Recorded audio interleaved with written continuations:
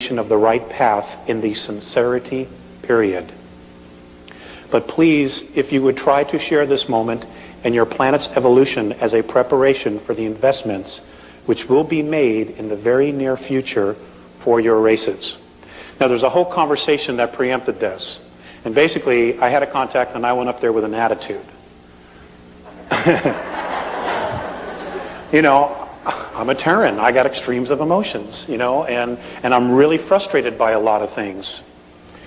You know, I don't understand how the planet's supposed to evolve when nobody wants to hear the truth, and most of the truth isn't even available. And I'm extremely frustrated by that. You know, and then I hear metaphysicians justify, well, we're teaching the wrong thing, but it's all we have. You know, I have a difficult time justifying that. You know, why propagate something that we know isn't real? And that's a whole other issue. When we get to religions, I really want to share with you what I've been told.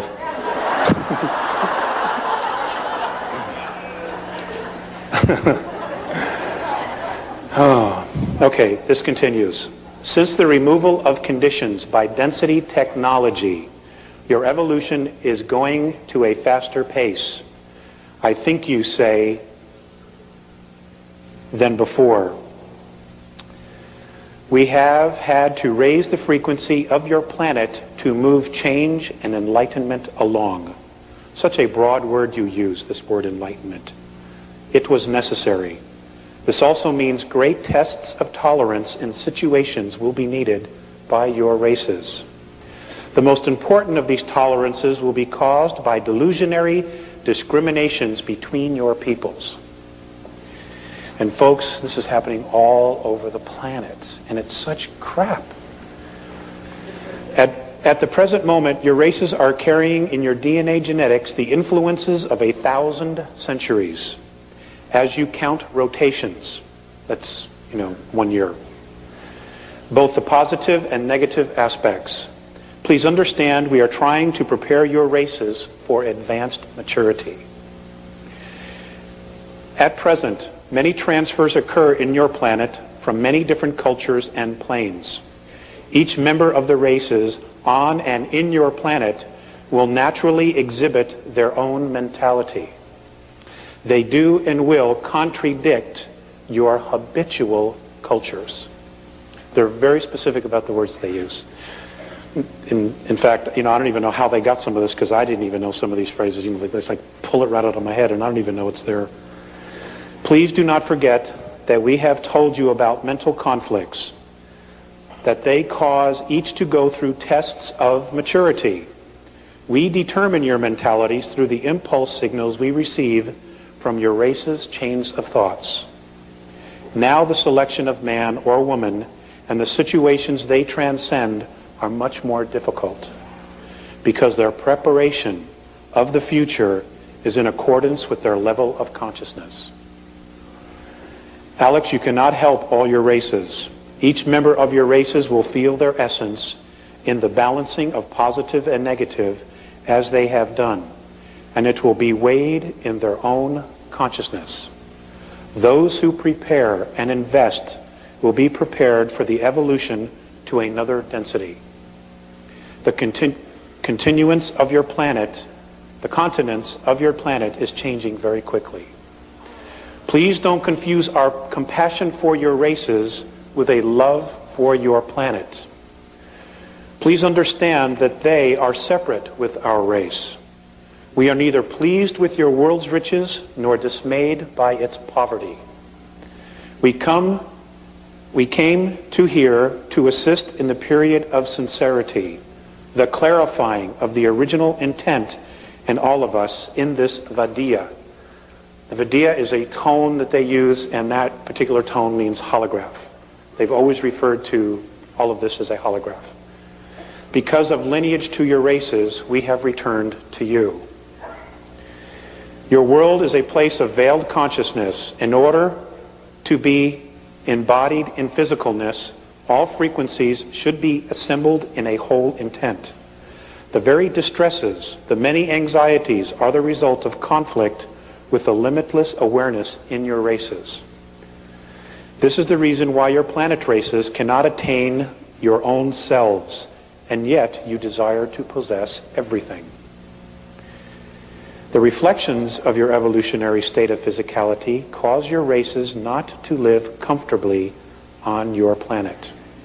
Your present religions cause your races to unify your physical bodies with your abstract egos. You call this progress. We do not. Stop looking to your physicality to bring you enlightenment. Your bodies are the effect of the cause, which is intent, moved by emotion, which creates physicality. This is their perspective. During previous past times in your third density, education of the soul took many incarnations of life and death of the physical body. Situations and reincarnations would reflect the system, it appears. All beings would transcend your physicalness in accordance with the degree of consciousness attained. Since it appears that your races, having no concept of the law of consistency, became very fragmented in extremes. Religions became divisions of beliefs, and conflicts among your races took place. The worship of belief systems and idolatry came into existence. Reincarnations have become history, and by this means your races, Alex, and others than yours, have a probability of directly attaining your full essences. The reason for telling you this in all clarity is to free you of the conflicts and contradictions, so your races can attain the truth as soon as possible. So don't ask us about yourself. Ask about yourself to your own self. If your races cannot attain the truth and cannot be unified with your original intent, we will not be able to be in touch with your planet races. Since the ego consciousness in your races still goes on, and since you cannot break the denial of your inner self, your races become detrimental to the planet and to your planetary system. At this moment, there are many beings who cannot attain genuine respect for self and self-awareness in our galaxy. They as well are being kept under control. Their evolutions are being made in an indirect way. Your races have also been persecuted and manipulated by other galactic races from planetary systems, negatively charged other than your own. I'm glad you got that. Since during your different past time periods, they have tried to prove to your ancestors their own technical power. Fear has been created in your races. We have returned to convey the truth, to erase these fears. Since your planet is the site of both the most primitive and most high maturity, it is very full of contradictions. Your religions, which have helped many to evolve, have not been released. Your races have refused to let go of a system of beliefs that have not serviced your planet for the last 453 rotations of your star. By freeing you of this, and with the use of common sense, we hope your races will attain your own selves and become fully independent. Be at one. Okay.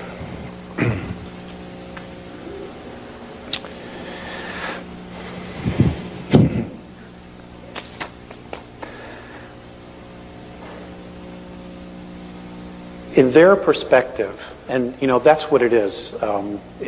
It's obvious that there's just not one truth. There's many truths. The one truth is that we all exist. That we know. Okay, that we all have an essence that is undefinable, that is truly eternal. They say that third density, somewhere around the beginning of December, the year, what we know, linear year of 2013, will implode. It will implode.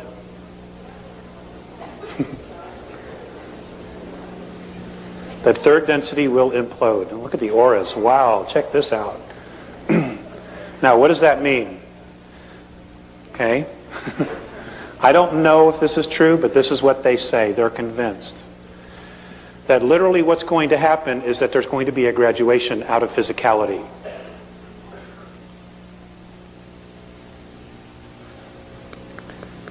It means a lot of us are going home, and it means that a lot of others are starting all over,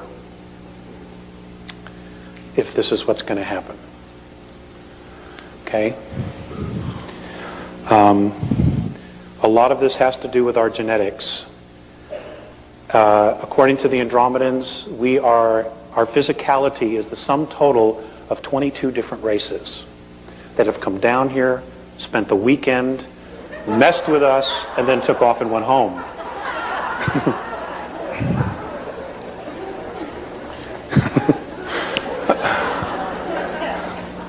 Okay, intermingled, left children behind, and just took off. The Egyptian pharaohs are the perfect example of this. Okay, the blue bloods, the English family, the Rothschilds, who are also blue bloods, are another example of this. Their blood is copper-based, and that's ET. Okay, that's ET. And the thing about copper-based blood is that you don't need a lot of oxygen. Your physicality tends to grow and have a larger lung capacity. Okay, so you can live in a lot of other environments where we couldn't. Now, what's interesting is that in our physicality, what we know as Earth,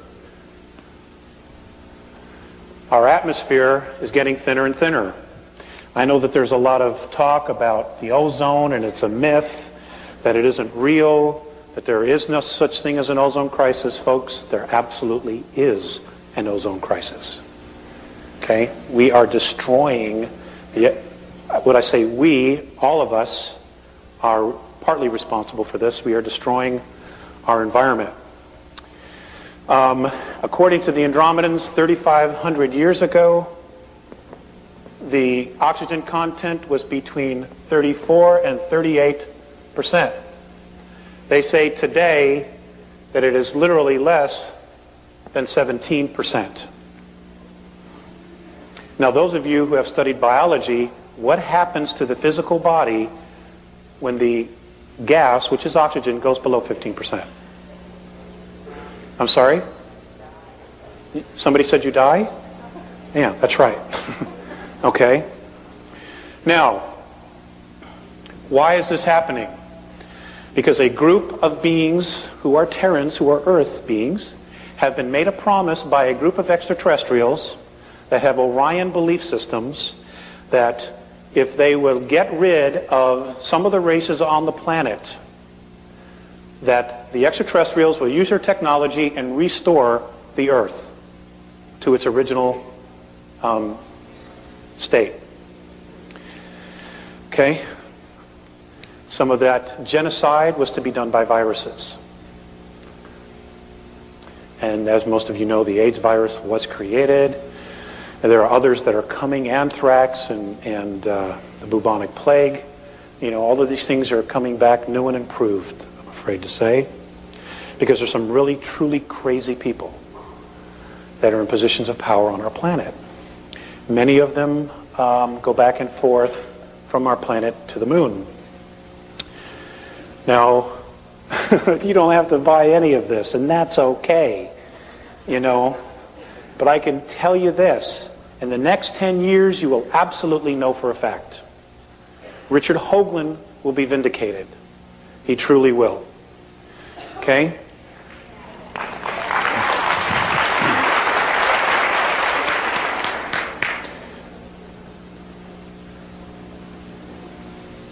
There are ruins on almost all of the planets in our solar system.